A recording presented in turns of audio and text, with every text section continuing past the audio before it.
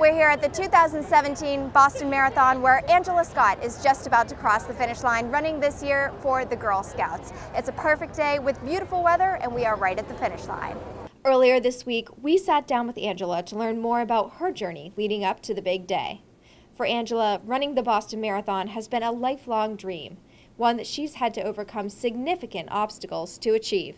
Since the second grade, I was monitored for my scoliosis, so it's a hereditary condition and my mom had it, so we were kind of always monitoring me for it. When I was a junior in high school, that's when we made the decision to have the scoliosis spinal fusion surgery. After that, they really encourage you not to play, contact sports, so basketball and soccer and all that kind of stuff was out of the question.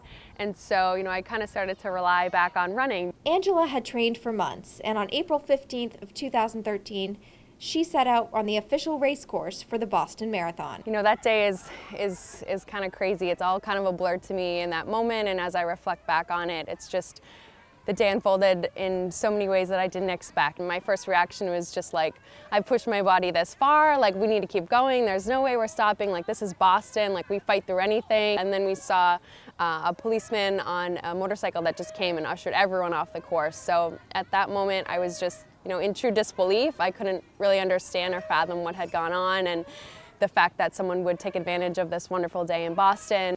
Angela began training with the Marathon Coalition back in December and has finally returned to the 26.2-mile course to run for the Girl Scouts. Ever since I can remember, running the marathon, and especially Boston, has always been my dream. When I was younger, I used to go and watch my dad on the Newton Hills, and I can just remember having this overwhelming feeling, thinking that someday I really want to run this race and be a part of this experience here in Boston. Angela finished the 121st Boston Marathon with a time of 5:18, achieving not only her goal, but giving hope to others with the same dream.